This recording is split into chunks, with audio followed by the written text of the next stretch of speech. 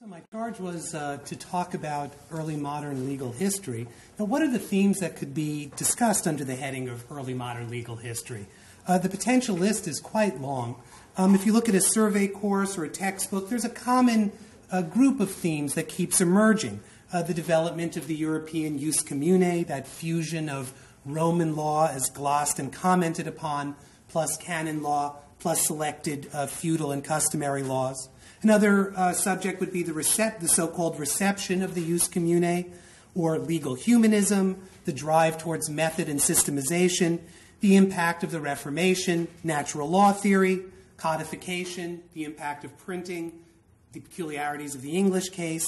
To treat these themes adequately would take far more than a lecture, particularly if one expanded legal history to take in early modern constitutional history. So rather than try to treat a whole bunch of things quickly, I'm going to pick out two clusters of subjects and go into them at some depth. First, I want to talk at some length about one of the themes of the conference identified by the organizers, namely print and its role in the popularization of law. And I'm going to be a little contrarian and focus on the resistance to and the concerns about vigorous legal dissemination. Second, I want to venture some suggestions about how early modern Jewish history might enrich or challenge the assumptions of scholars who work on early modern general European legal history. A number of these suggestions involve ways of thinking about legal pluralism, which was another of the themes identified by the conference organizers. So let's start with print and its role in the popularization of law. By the late 18th century, it had become a commonplace in most areas of Europe that not only government officials and lawyers, but politically aware and politically responsible subjects should have access to the inner reasoning of the laws under which they lived. That is, they should have access not only to the surface layer of commands, but to the deeper levels of the law, its disputes, its sprawling intellectual resources, its method of interpretation. Access to the inner reasoning of the law, then, should be a right, not a privilege doled out by rulers. These sentiments, which have descended from the 18th century to today, have become revered commonplaces. But they were hardly commonplaces 200 years before that in the 16th century. They presuppose a relationship between the public and its own law, which was alien to the 16th century, or at least nascent. The transmission of law to the public in the 16th century predominantly aimed at teaching obligations and boundaries, directing law enforcement efforts, and guiding conscience. This teaching positioned the subject as the judged, the bounded, and the taught. The ideal that appeared so often in the late 18th century of widespread and vigorous legal dissemination to a legally literate public was, back in the 16th century, fraught with uncertainty, open to experiment, and often denied as a positive good. Scholarship on the use of printing and the popularization of law offers a way into this complicated history. At first glance, reservations about legal dissemination can be obscured by the growth of law printing in the 16th century and its explosion in the 17th century. The marked expansion and diversification of law printing is really the better-known story, so I'm just going to mention that briefly before I move on to doubts and problems. In England, France, and Germany, similar pressures drove the market for law books. In all three countries, we see a significant increase in the number of law students and legal practitioners. We see the increasing recruitment of jurists into royal and seigneurial offices.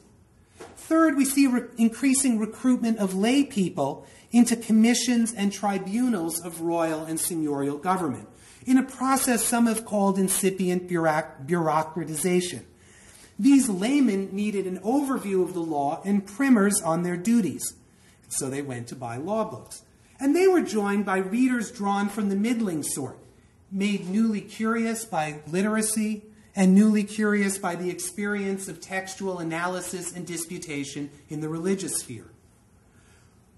Fourth, we see the increasing presence of learned law, that is, canon law, civil law, English common law, in seigneurial, local, and urban courts, a slow process of infiltration that has been called reception.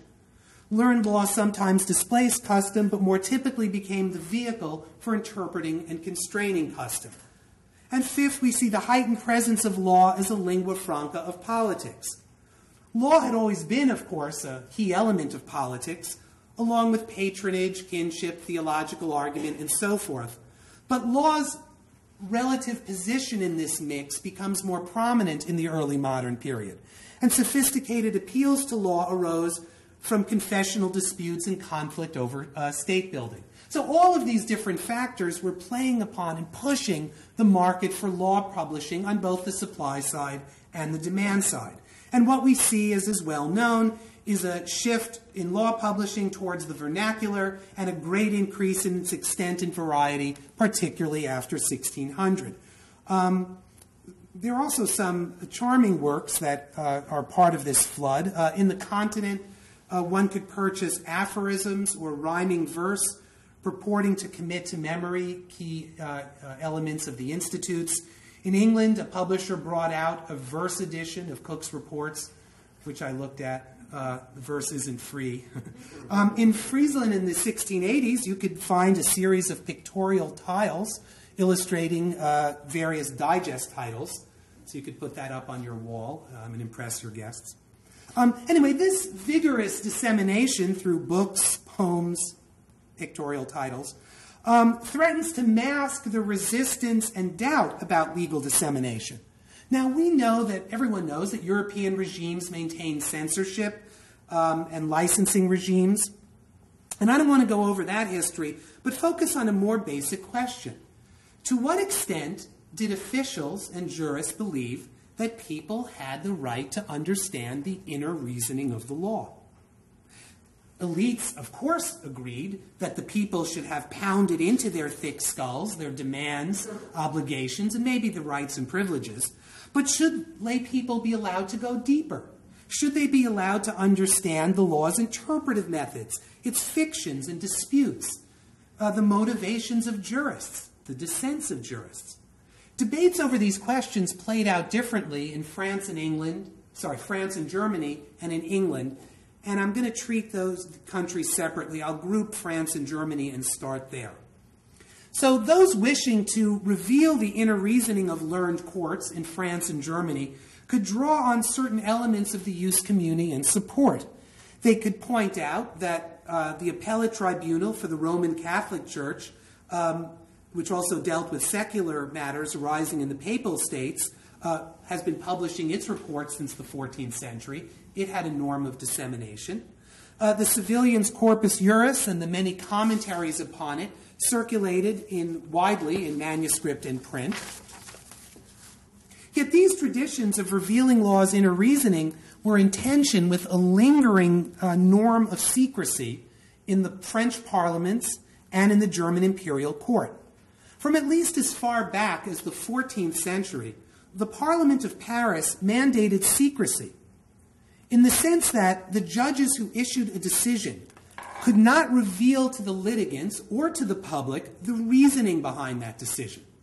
Indeed, they couldn't even reveal the findings of fact upon which they based their decision.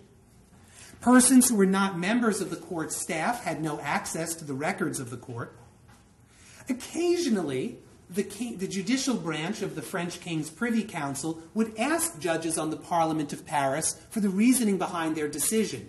But these documents were treated as state secrets. They were kept under very close guard so that litigants and the public could not get access to them.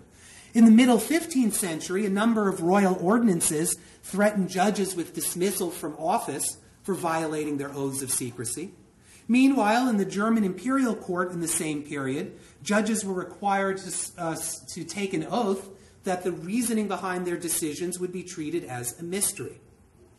So why the norm of secrecy in the Parliament of Paris? Well, one reason is the Parliament addressed great issues of state as well as normal lawsuits, and the king wanted great issues of state to be kept secret. But also, sometimes the Parliament would depart from strict justice in the name of equity, and they wanted freedom of action, freedom of decision, which they believed had been delegated to them by the king. If their decisions were kept secret, it was harder for people to see them departing from the strict law. But if you have a norm of secrecy, how do you square that with the tradition of dissemination in the jus commune? So courts began to distinguish the jus commune from their own practice, the usus fori.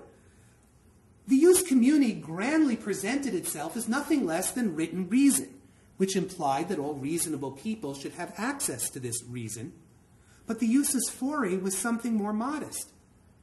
It was merely the practice of a particular court. It was what they did, and what they made, and if they wanted to, they could keep it a secret, a mystery. What's striking about the French parliaments and the German imperial court is that they provide an institutional basis for limiting dissemination of the inner reasoning of the law.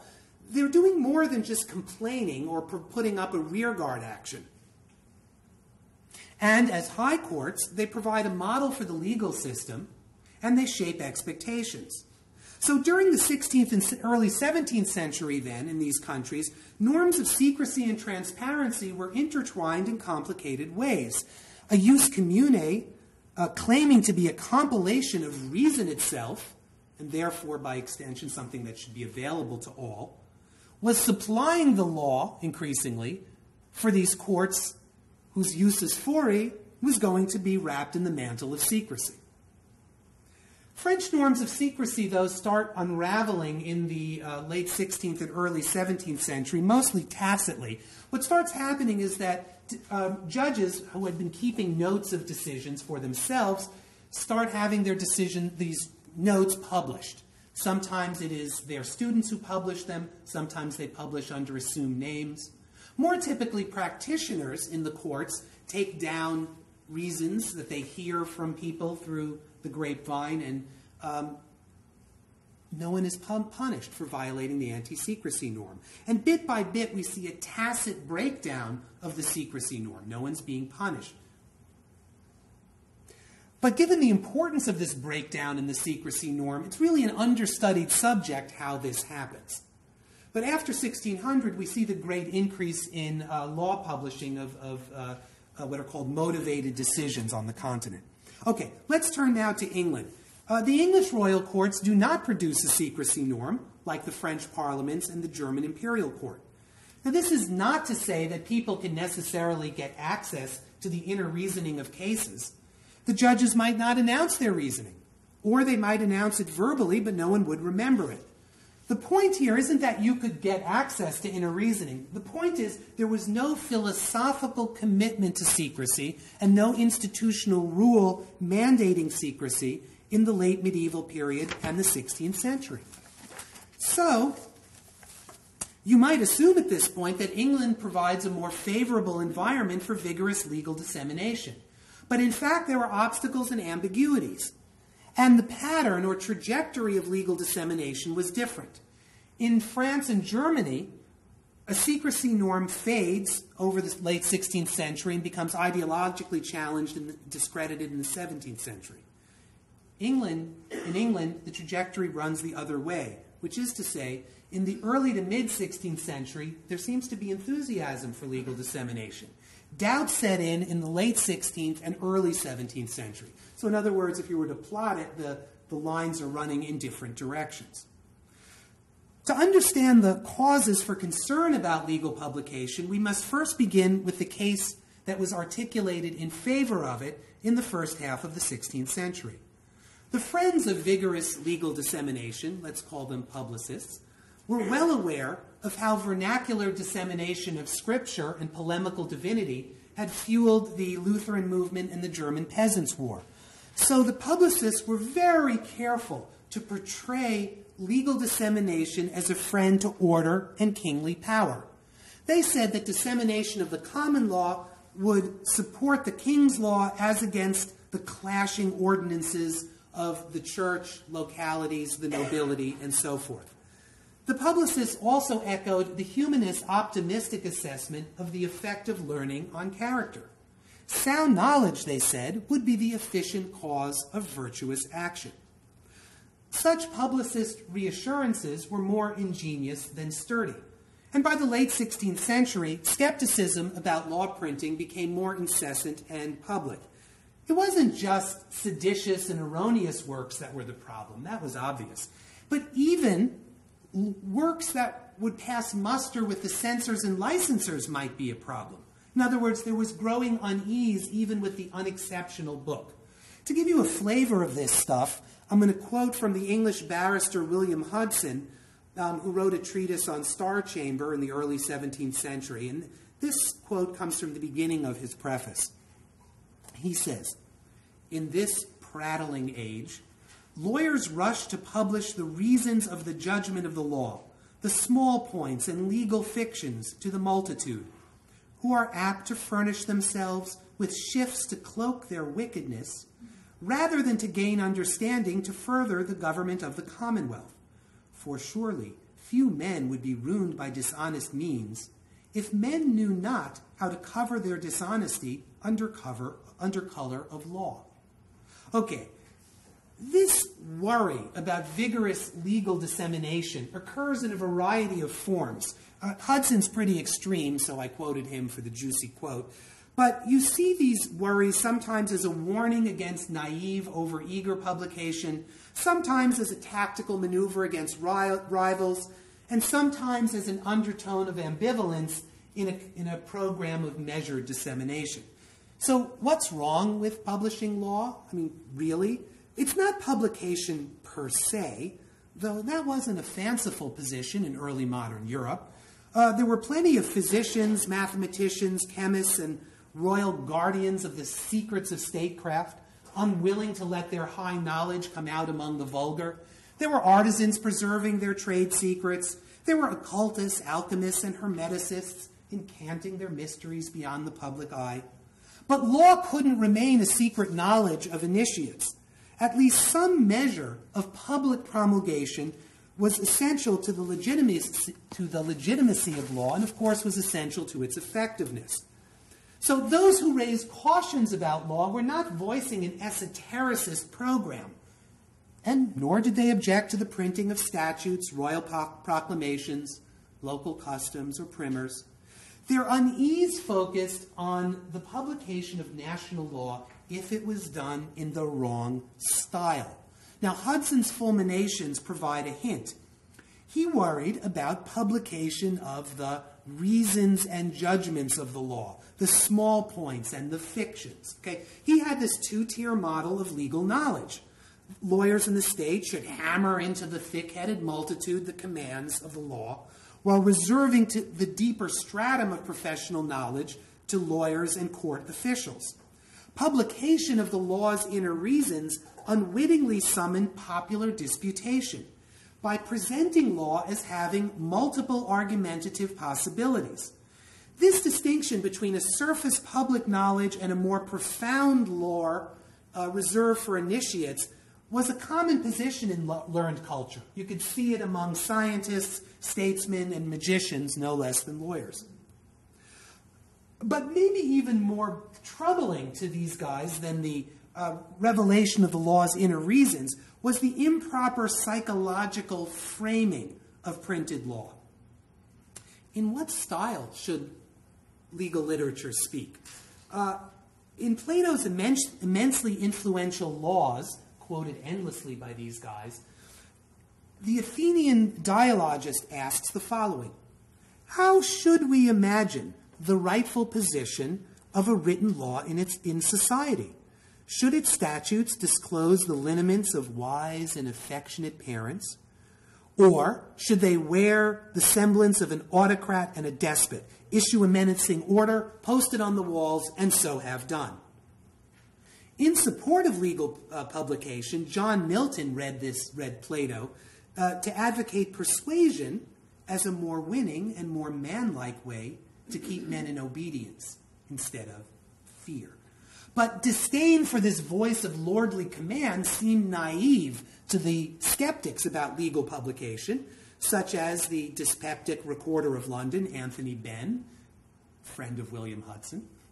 Ben, at the turn of the 17th century, warned us that strategies of persuasion invite popular contempt. The lawgiver who gives reasons for his judgment diminishes his authority. This had become a growing problem over the years as law had progressively disarmed in the process of explaining itself. Ben complained that laws of late, quote, must come forth ushered with a luminary oration or preamble, as though they had not in themselves and of their own presence a sufficient majesty and grace. The very use of a language of justification was implicitly dialogic. While seeking persuasion, it invited disputation. To publish the inner reasons of the law threatened a dark future, thought these skeptics. Penny-wise customers would go to scriveners and tavern owners and village autodidacts for legal services at the cost of long-term disaster. Champions and skeptics about legal publication agreed that a deep knowledge of law cultivated a reflective, informed order in society. But in practice, argued skeptics, the legal press would only offer a small taste of law to quickly offended gentry, restless aldermen, and nonconformists. Their confused minds would dream of challenging hierarchical superiors and profiting through litigation.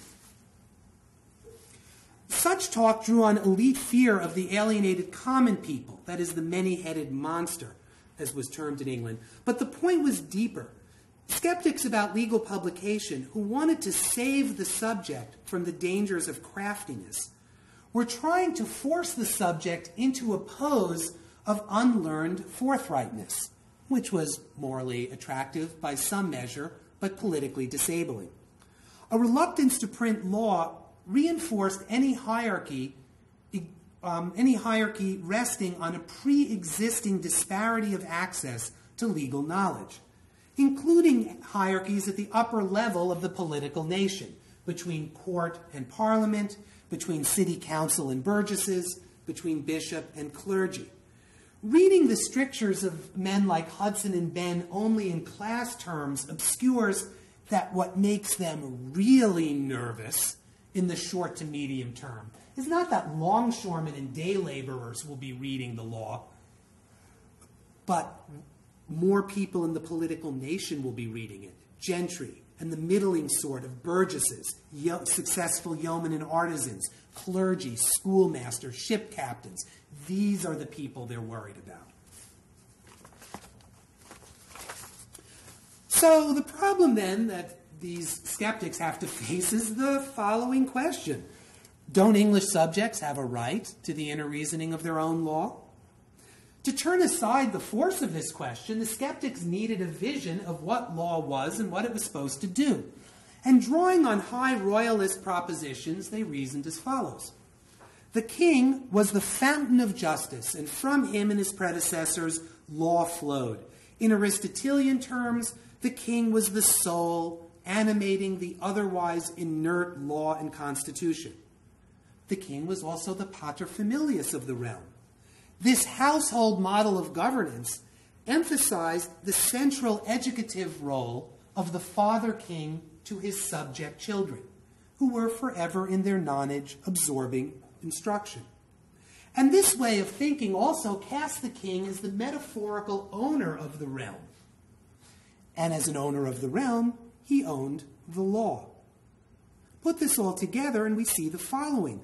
To ask for access to the inner reasons of a law, understood as royal property, meant getting access to the inner reaches of the royal mind, an act of unseemly meddling. This was like the student circumventing the educative plan of the teacher king, or the child demanding more than the father was prepared to tell.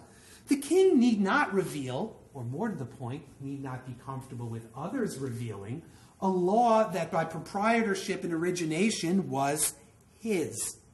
For the king, then, disclosure of the reasoning of law was a privilege that he doled out, not a right that the subjects had. All right, so publicists needed to confront this cluster of arguments, and they start changing how they talk in England in the late 16th century. Recall that I mentioned in the beginning of the 16th century, the publicists pose as friends of royalism. They say, publish the laws, you will increase kingly power. But by the late 16th century, the publicists are running into resistance from the skeptics about law publishing, many of whom are high royalists.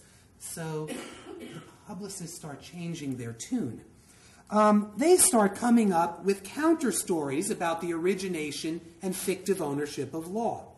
First, against the image of the king as a fountain of justice, they emphasize how the common law had evolved out of the customs of English communities, distilled over time.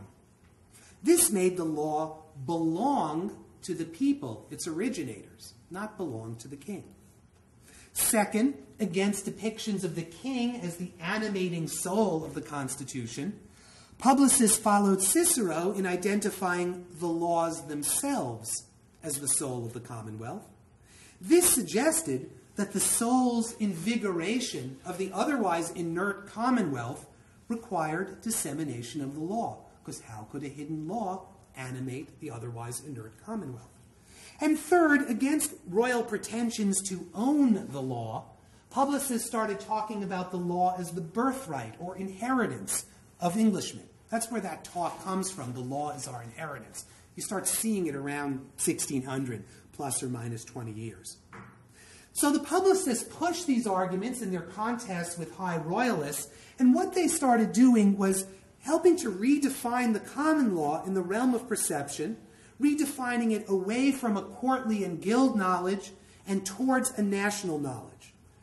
The publicists then were reimagining the people's relationship to its own law, and they were answering these pressing questions. In what sense and to what purpose was the law to be common? And now that we're having an effective national law, whose law was this national law to be? Overall, then, the publicists were helping to refashion the laws of the realm of England into the laws of Englishmen. Okay, so the English story is different than the continental story. I've spoken more about England than the continent because I know more about England, and I'm sure that other people could speak a lot more about the continent.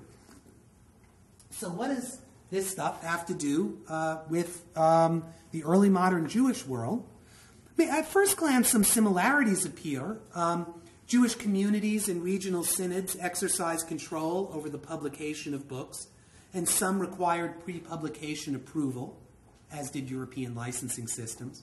At least some Ashkenazic rabbis expressed concern over the dangers of printing Jewish legal texts and of introducing print into the mixed oral manuscript world of Torah and Talmud study. There's a wonderful article I read by Elchanan Reiner. Is he here? Sitting here? Okay, good. I'll just summarize it in 3 sentences. But he published a study of the apprehensions about printing, voiced by Rabbi Chaim of Friedberg in the middle 16th century. Rabbi Chaim worried that printing would freeze halacha and make it rigid, robbing it of the fluidity that it enjoyed in a mixed manuscript oral world where there was continual glossing and commentary. Printing also tacitly claimed authority for a text, but a text should be no more, thought Rabbi Chaim, than an aid to the memory of the scholar. Authority really inhered in the community of well-trained scholars, their oral manuscript world. Text shouldn't arrogate this authority. And printing also threatened the near monopoly that the rabbinic elites had on the transmission of halachic knowledge under controlled conditions.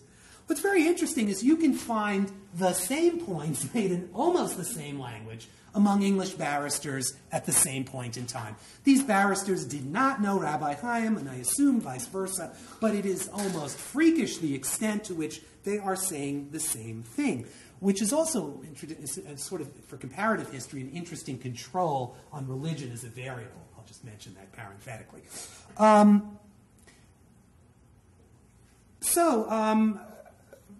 But the English barrister said some other things as well about print and why they're worried about it that Rabbi Chaim didn't say, at least as Elchanan Reiner summarizes him. So let me voice some of these other apprehensions that the English barristers were saying, and I wonder if they have resonance in the Ashkenazic world. I'll leave it to the audience to figure that out. First of all, English jurists worried about the tacit lawmaking power of printers. Now, there are a whole lot of legal texts that could gain the approval of licensors, but then it was up to the printers to select which of them to bring out. And the printers could also redact the texts and mix one with another. And they could add introductions and textual apparatus that pushed certain interpretations and submerged others. Sometimes the printers simply left out statutes that they didn't want people to know about. Well, since all power requires legitimation, where's the legitimation for this tacit lawmaking power? One royalist commentator accused law printers of subtly producing a new invented government.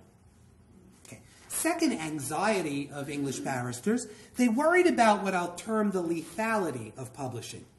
Print redistributes law between a published foreground and a manuscript and oral background. This lends weight to certain types of texts and arguments and not others. So the power of printers to push certain arguments into the light of printing implicitly cast other texts and arguments back further into the shadows. Early modern lawyers knew that printed books could quell debate and suggest a settled uniformity of opinion, killing off inquiry as readily as provoking it. The lawyer and courtier Francis Bacon saw an opportunity here.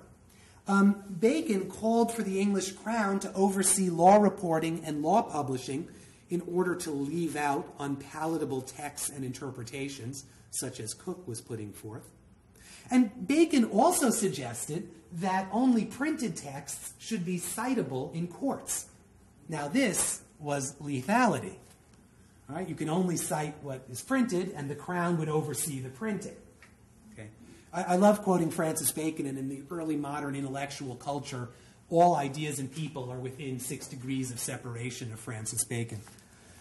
Third, many areas of early modern Europe experience competition between customary law and a variety of so-called written laws. And written laws would include statutes, royal edicts, scripture, canon law, civil law. Law printing could be sucked into these legitimation struggles. English common lawyers classified their common law as an unwritten law born of custom, rather than a written law like the civil law, scripture, etc. So long as the common law remained largely unpublished, its practitioners could more easily call it an unwritten law. You know, it's hard to say a law is unwritten if it's published and sitting in front of you, but so long as it's unpublished, it's easier to say it's unwritten. And that brought certain forensic advantages when common lawyers competed for jurisdiction and dignity with their civilian and ecclesiastical rivals. Common lawyers like to say that the very unwrittenness of their common law suggested a family resemblance between the common law and the unwritten natural law, that emanation from God's mind that had such honor in their culture. Also, the unwritten common law bore comparison with Lycurgus' unwritten Spartan ordinances, famous for their terseness and resistance to degeneration over time, so different from the Athenians' written ordinances, which were mutable and easily broken. This comparison not only awarded the common law an honorable classical pedigree, it also focused attention on how Englishmen, like the Spartans of old, needed to impress into their memories an unwritten law. In so doing, they would take the law into their spirits, and in interiorizing it, they would train their character in the virtue and obedience that law supposedly taught. This was a legitimation story, and it depended on unwrittenness and therefore resisted printing. So this is sort of the third type of anxiety that the common lawyers had, and I just leave for the audience whether these anxieties are showing up in the Ashkenazic world. Okay. Enough then on popularization of law. Let me turn to the second major thing I'd like to talk about, which is how the Jewish experience might lead early modern legal historians to revise some of their thinking. I write on, as Professor Kaplan said, I write on early America, early modern England. I don't work on Jewish history. And when I told this to Professor Kaplan, she said that the keynote speaker is not supposed to be an expert on Jewish history. This is quite by design. I should talk about early modern history generally and connect where possible to things Jewish, but the rub, of course, is how do you connect to things Jewish? So to meet this challenge, I thought of the story at the Passover Seder of the wise, wicked, and simple child asking questions. I'm not going to be the wicked child who says, what matters Jewish history and law to me? I think Professor Kaplan wanted the wise child, but she got the simple one. Curious, well-intentioned, but naive in things Jewish. And I'm only going to hope that maybe despite my naivete, or maybe because of it, I could see something about the relationship of Jewish and general legal history that might be fruitful to insiders in your field. My approach will come from an unexpected direction. I'm not going to suggest ways that concepts drawn from general English and European legal history might enrich Jewish history. Scholars associated with this workshop have already been doing that wonderfully, recently bringing to bear on Jewish history literatures on, for instance, comparative state building and confessionalization. Instead, I'm going to muse about how the Jewish experience might be intriguing for English and European legal historians who aren't Jewish historians. You might distinguish between an import and an export model. The import model is bringing things from early modern legal history into Jewish history. The export model would be exporting from Jewish history outwards, and that's what I'm going to concentrate on. Okay, I've got 4 suggestions. So here's the first one. It's about the intersection of legal pluralism and religious pluralism. So Jews in early modern Europe typically brought their disputes to courts run by Jewish laymen or rabbis, but to varying degrees in different places, they had the right to sue in non-Jewish courts, that is, to courts overseen by Christian authorities. Jewish authorities feared the threat to the Jewish community posed by Jews invoking the jurisdiction of Christian courts. Jewish authorities tried to regulate those who might approach Christian courts. They strongly condemned individuals suing in these courts without permission, but the Kehillah could not prevent the practice. Well, this kind of situation, where a community tries to prevent its members from appealing to higher authorities outside the community, is very familiar from early modern law. But what's the right analogy to the Jewish case? Well, let me distinguish a couple. Here's the first analogy. There were, all throughout Europe, there were partially self-governing communities hoping to maximize their degree of autonomy in the face of national authorities pursuing state building. Examples would include English chartered boroughs trying to keep decision-making and dispute resolution within the borough and being very displeased with appeals to justices of the peace or royal courts. You can see this among chartered guilds hoping to prevent their members from seeking out urban courts. You see it in New World colonies. Early Massachusetts forbid appeals to England and imprisoned people who tried to do it. Now, state building was in part pursued by jurisdictional transfers from lower courts, which might be those of guilds, towns, petty seigneurial courts, village courts, transfers from lower courts to higher courts, courts of the emperor, the prince, the king, nobles. These jurisdictional transfers could take many forms. Attempts to force cases into higher courts, or permission to allow removal of cases from lower to higher courts at the option of the litigants, or the provision of incentives to attract cases to higher courts.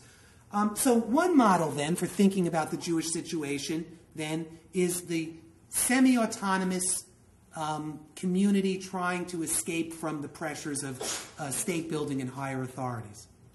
But the Jewish communities were not just jurisdictions in a world of legal pluralism and state building. They were that, but they were also religious communities hoping to maintain particular religious beliefs and behaviors in the face of skeptical or hostile higher authorities. Looked at from this perspective, there may be a rough analogy between what's going on in these Jewish communities and what's going on among English separatists, Puritans, and the early Quaker communities. These groups very much try to prevent their adherents from going to outside jurisdictions. Religious authorities wanted to prevent the outside community from exploiting fissures within the religious group. They didn't want outside tribunals to challenge power hierarchies within their community. They worried about the pollution, so to speak, that these other sources of law would introduce among them. Students of these kinds of Christian religious communities who look at their dispute resolution mechanisms and their strategies for opting out of state jurisdictions, these students seldom look at the Jewish case. To the early modern English and European legal historian, the Jewish experience could be read alongside the experience of Christian sects and minorities to get more insight into the complicated relationship between religious pluralism and legal pluralism. How much of the experience of Jewish communities and Christian sects trying to prevent disputes from getting to state courts was jurisdictional, and how much was theological? That is, how much of their experience was driven by the structural relationship of semi-autonomous groups to state law in the context of intense legal pluralism? And how much of the experience was driven by theological differences between the minority religious communities and the state's elites? By looking simultaneously at the history of Christian sects and Jewish communities, a historian could better disentangle theological factors from jurisdictional or structural factors. Okay. Second thing I want to talk about, Protestant biblicism.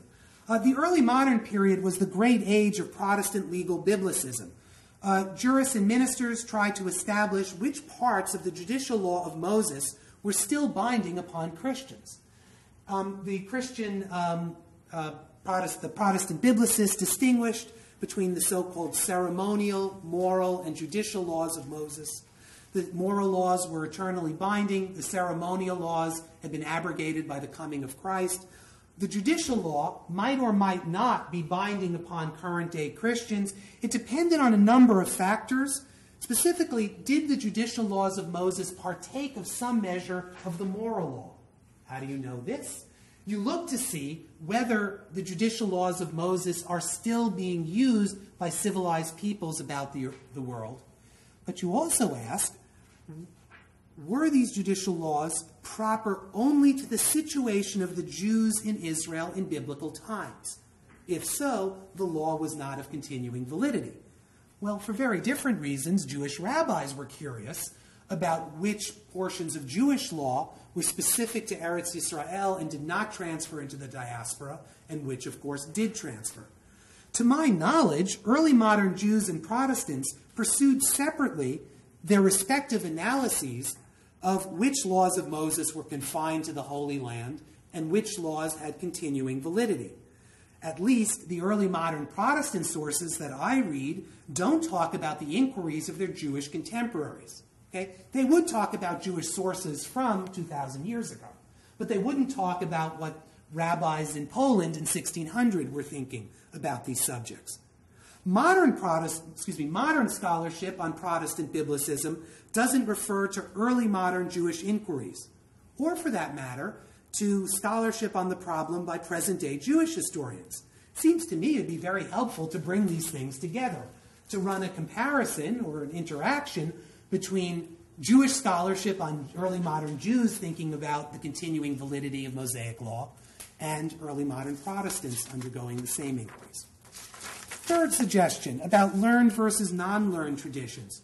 One of the big issues in early modern legal history is the so-called reception issue, which is how learned law, the jus commune, or in England the common law, increasingly gains a presence in courts and starts to control or supplant customary law and edicts. Jewish law, halakha, is of course a learned law tradition. It has its key texts, Torah, Talmud. It has its glosses and commentaries, its codifications, its highly trained interpreters, its schools for training new interpreters. And of course, Jewish learned law, halakha, had to deal with other forms of law, Jewish custom, but it also had to deal with the learned law of Christian communities, the jus commune, and the non-learned law of the Christian communities, custom, edicts, and so forth.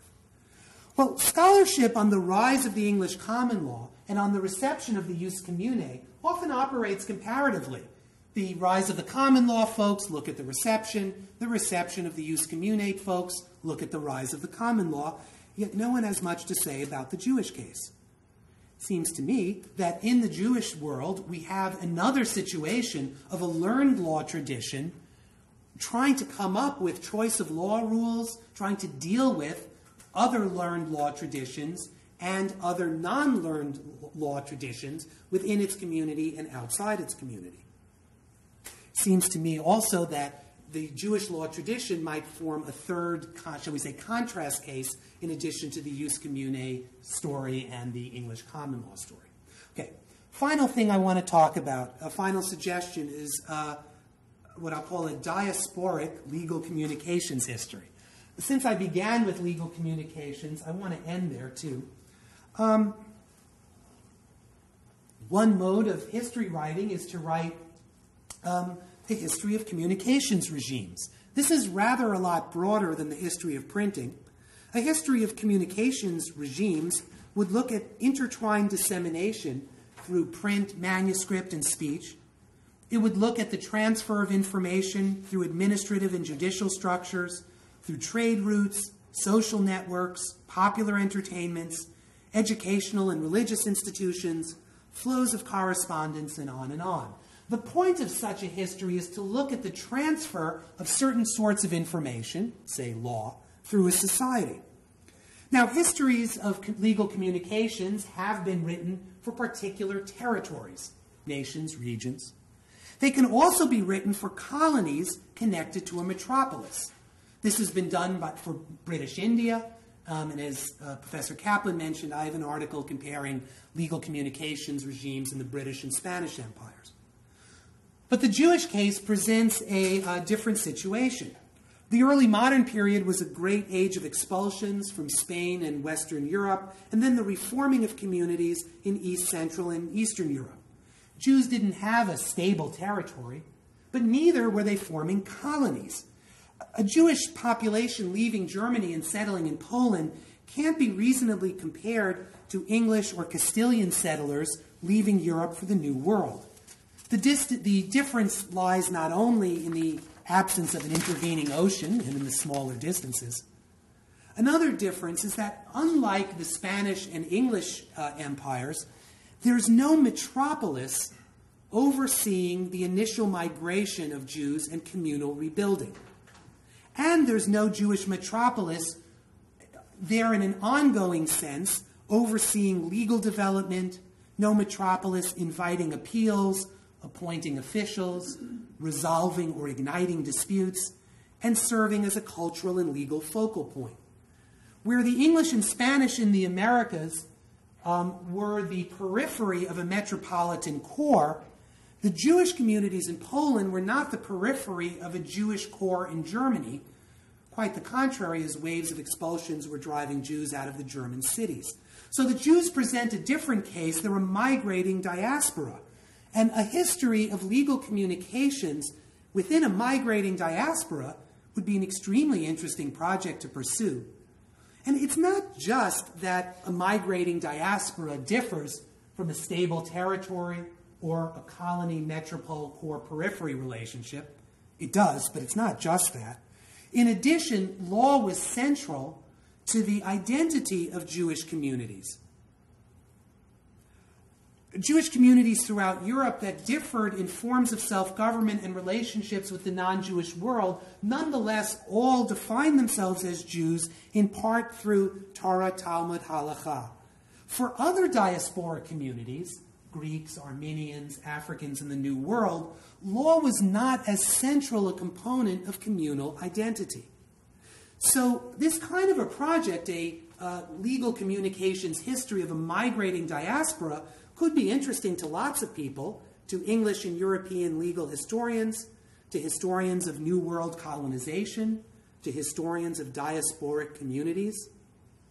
I'm not going to do it, but maybe someone here might like to. So I'll just throw out that suggestion, and thank you very much.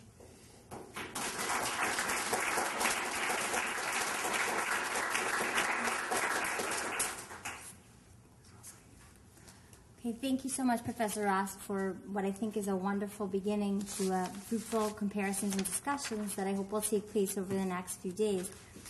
I think we have some time for some questions or comments. I'm going to sit down and do it from my mic, which is red, but anyone wants to weigh in, please.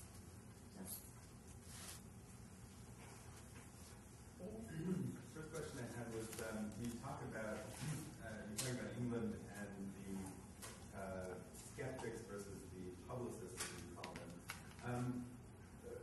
What was the interest of the so-called publicists in publicizing the law? Who were they? I mean, was it printers? I assume these are your terms, publicists, and was it printers who saw a market,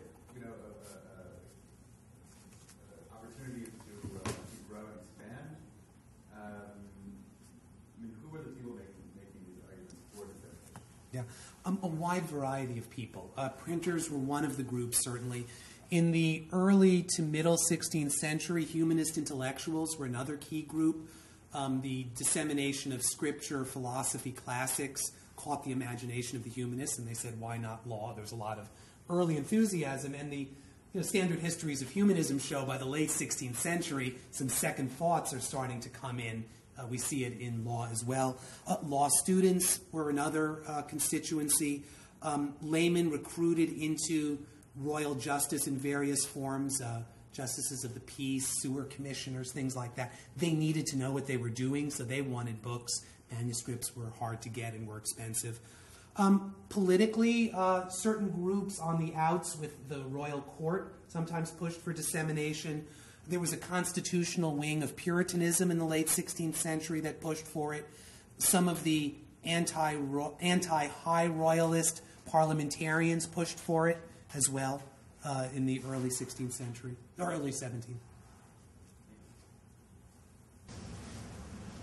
I was thinking, just one of your last points about the idea of a metropolis and a periphery or colonies, and I couldn't help but not think of, I have two examples, one in a more concrete way and one's a little more diffuse, and I'm curious for people who know much more about the legality and the social structures of these two examples could elucidate or show me that I'm completely wrong. But one is the Western Sparta community based in Amsterdam as being a real center where other Spanish-Portuguese communities in Western Europe and in the New World were constantly sending questions. We're asking for rabbis, we're asking for authorities, and those were social links, communal links, economic links were the main drive there, and that served as, and that crossed.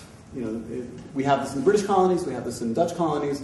And so you see it in different ways. And another way of thinking about it in a much more diffuse way, or more spiritual or religious way, is Kabbalah in some level. Could we think of Kabbalah emanating from Tzfat in the 16th century, connecting cross-nationally with all sorts of communities that are looking for, have questions, many of which are legal, they're looking for the true answer, and they go back to certain centers being, spread throughout. So those are just some examples two examples that came to mind as possible, interesting models to think about, and there could be many others in other fields. Yeah, the Amsterdam example, I take that to heart. It's a very good example. The qualification I'd introduce is Amsterdam serves as a core for a particular set of peripheries rather than the whole Jewish world, right? My understanding is that Jews in Poland or Italy would not necessarily be looking to Amsterdam. So, right. It's right. It's its own way, right. Or its own community, however you want to call it. But it's right. But those in Amsterdam started out looking to, for example, Venice. Right. So maybe the way to put it, let me rephrase it. There would be a series of perhaps local or partial core periphery relationships within the Jewish world, but there's nothing like what London is to the British colonies or Castile is to Spanish America, right? So I guess that would be the differentiation. As for Tzfat, I would also maybe want to distinguish the center of the production of important texts, whether in Kabbalah, the Shulchan Aruch, whatever you're looking at, from the metropole in a colonial sense, which is not just a textual production center, it's an administrative center. It takes judicial appeals. It has military forces. It provides money. It fires people, and on and on. So I would say that the metropole, as I'm using it, I think would differ from your notion of, say, a textual core.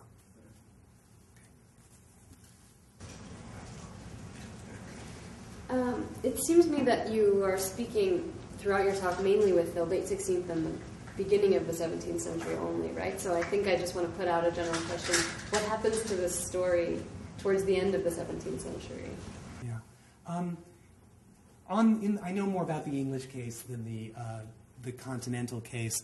The English case is tricky because you then get the English Revolution, which is huge flourishing of all sorts of legal dissemination schemes. The Restoration sees a variety of forms of attempted reaction by the royal court, which are only partially successful. And after the Glorious Revolution, and you move into the early 18th century, the skepticism about law publishing is largely discredited. You cannot anymore say with a straight face, if you're a royal courtier or a barrister, that the inner reasoning of law is the guild mystery of the lawyers or the king's property or the emanation of his mind. I mean, this way of talking would get you laughed at in 1710. But it's still alive in the Restoration period if subordinate.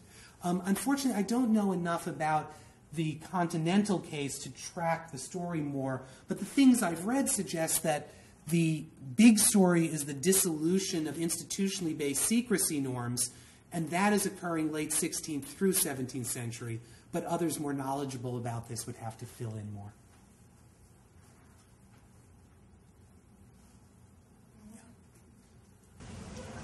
I'd like to ask with someone who works on law on the question of comparison of different types of law. Can halakha be usefully compared with the kind of English law that you're speaking about? Is that one type of law, or are we talking about two different types of law? And if so, how does the comparison work? The suggestion I made for thinking about halakha, common law, and jus commune as different forms of learned law would have, if it were done, would have to be done at a high level of generalization. Because, for instance, if you compare common law to jus commune, you can distinguish them on all sorts of bases. Yet, it's a commonplace in general legal history to try to think of them in parallel as learned law traditions ascending to a higher relative position in their respective countries. I think you could do the same. I think it would be interesting. I'm not a Jewish law expert, obviously, but I think it would be interesting to say, what happens if you put the halakha struggle with other learned law and non-law learned law traditions into this mix? Do you, for instance, see the same sorts of maneuvers, moves, choice of law principles evolving in halakhic law that you would see in jus commune and English common law? You may have cases of parallel discovery or cases of influence. You may, for instance, find that a certain repertoire of moves seems to develop in vastly different political and religious contexts, which might tell you something interesting about the impact of religion as a variable on legal reasoning. Okay? Now, these are just some things that spring to my mind, but in no sense would I underestimate the difference between halakha and these other traditions. Bernie, then Kent. Yeah, I have two sort of, I don't know if they're questions or suggestions or hopes that you would want to go further. The first has to do with this notion of local jurisdictions fighting centralized groups, the state coming in, so that what happens in Jewish law may, or what happens in the independence of Jewish court systems may in fact be parallel with a plurality of jurisdictions issue. But in fact, I think not to deny that. I think that's a very correct way to approach these issues. But there might be a subset to that, which is a case where Jews didn't just object to taking court cases to the outside. Obviously, some elements within Jewish communities did. But they also interacted with local court systems, which were fighting centralization, specifically with regard to the Jews.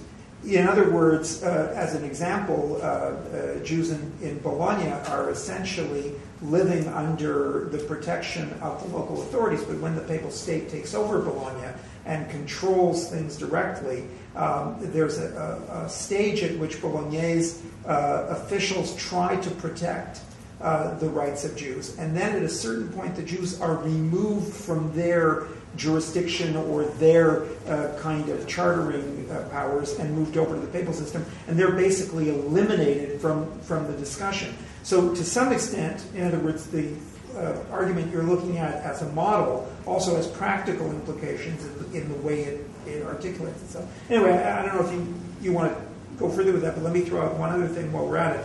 I have the great good luck to have a daughter who's a lawyer. And I just wanted to mention that in case I hadn't mentioned it already. But my daughter's a lawyer. One of the great revelations for her when she was in law school and interning, and which she shared with me, was that the practice of law in the courts in California, obviously it's not going to be like that anywhere else, but only in California, in fact, very often has very little to do with the law.